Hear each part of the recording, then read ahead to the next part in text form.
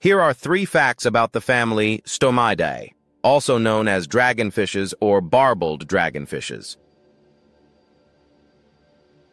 Bioluminescent adaptations.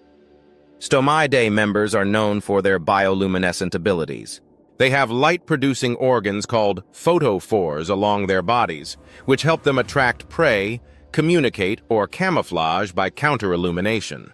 Some species also have glowing lures attached to their chins, barbels, that they use to attract prey in the darkness of deep waters. Deep-sea predators.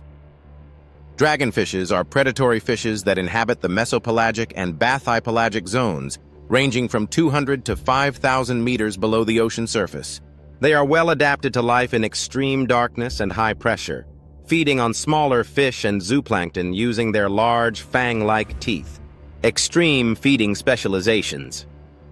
Despite their relatively small size, typically 15 to 50 centimeters in length, many Stomiidae species have disproportionately large mouths with highly flexible jaws, enabling them to swallow prey almost as big as themselves. This specialization allows them to exploit a wide range of prey in the resource-scarce deep-sea environment.